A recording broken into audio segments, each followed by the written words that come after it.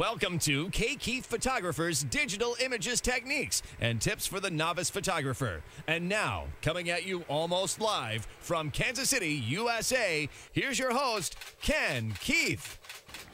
Hi everyone, and welcome back to Imaging Techniques and Tips. I'm your host, Ken Keith, and we'd like to shout out a big welcome to those of you in the local Photoshop Elements users group, and those of you who are so kind to visit with us on YouTube and the photo blog and Vimeo.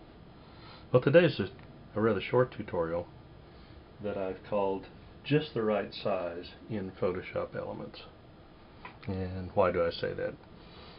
Well, if you're like me, if you're going to spend money and have a nice big enlargement of your prize-winning image, you want to look at that image very closely.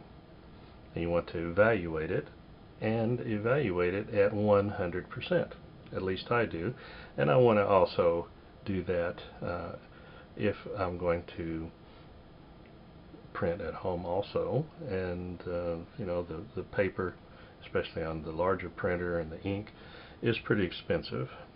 So I could do some test prints and all, but the first thing I'm going to do to save paper and time and money is I'm going to evaluate each image at 100%. Now you can see in this one from the scale here, or you can go to image and resize and look at image size this way, that the document width is a bit over 16.5 inches wide by about 11 1/8 inch high. Okay. Alright, now it's in the fit screen mode. So now I want to evaluate it at 100%, take a look at it all around. So I go up to View and go to Print Size. And you can see from the scale down here, you have a scroll bar, and if you put your rulers up against the screen and the image measures exactly what your scale says, then your monitor is calibrated correctly. But let's take a look here while we're in full edit mode under Edit, Preferences, and go down to Units and Rulers. And you'll notice here that it says a screen resolution of 96 pixels per inch. And that's what it is. I have a laptop. My screen resolution is 100. 72 right here. If you are just getting into your software, or if you've never adjusted this, you will find that the default setting for screen resolution in Elements is the old standard 72 pixels per inch. I click OK there. I'm going to go back to Print Size.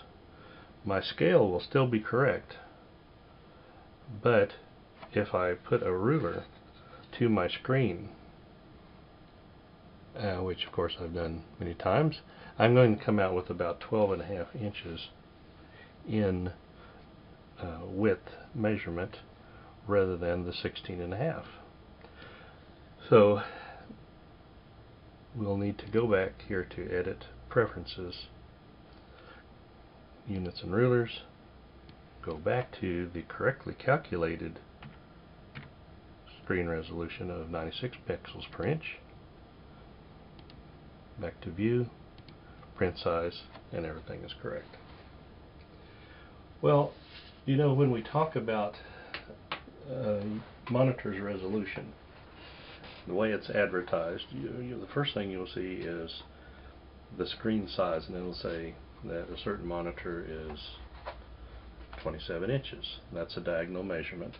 And then they'll say that the resolution for maybe is 1920 by 1080.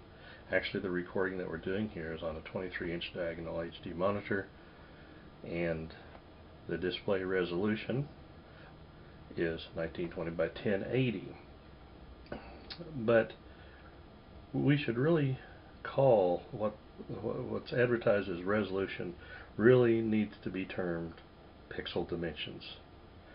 and the actual term resolution apply to what we understand as pixel density, or the measurement PPI, pixels per inch. So now that if we know our pixel dimensions and the diagonal monitor size in inches, we can calculate the pixel density, or PPI, of your monitor by a very simple formula. I'm going to click on that here. Just happen to scan it and save it for you right here. And you may remember from math class the Pythagorean theorem, and you thought, hey, when am I ever going to use that? Well, we're going to use it today. And we're going to use that to calculate, first of all, the diagonal resolution of your monitor. Right here, the W is just the width in pixels squared, plus the height of the monitor in pixels squared, and then we're going to take the square root of that. And then the final thing, in order to calculate the PPI, is to take that measurement, the diagonal resolution, and divide it by the diagonal screen dimensions in inches. In my case right here, that figure was 96. Every once in a while, a diagonal screen measurement will be slightly different than advertised, generally not by much. So if they say it's a 23-inch screen, it could technically be 22.9, 0.95, or 23.1. So your calculation could be just a bit off, and you can adjust that here in Edit Mode, Preferences, Units and Rulers.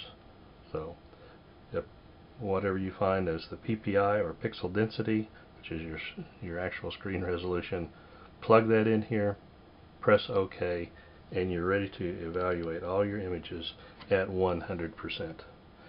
Thanks for visiting with us today. Have a great week ahead, and we will talk again. Bye-bye now.